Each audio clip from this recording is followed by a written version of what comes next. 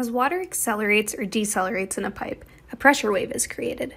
When the pressure waves are larger, they're often referred to as transients, water hammer, or surges.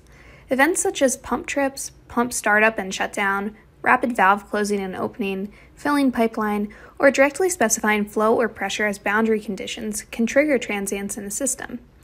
These large pressure waves can cause serious problems like burst pipes, open joints, pipe collapse, or sucking contaminated water into pipes. Transients move so quickly through water systems that they can often go unnoticed until they cause a catastrophic problem. So it's very important for designers to work to prevent and control transients. Typical hydraulic models used for design and operation of water systems usually ignore rapid changes in velocity. OpenFlows HAMMER is made specifically to analyze these situations and help prevent major damage to a system. Performing a transient analysis can help save thousands of dollars of damage that would otherwise go undetected with standard water system modeling.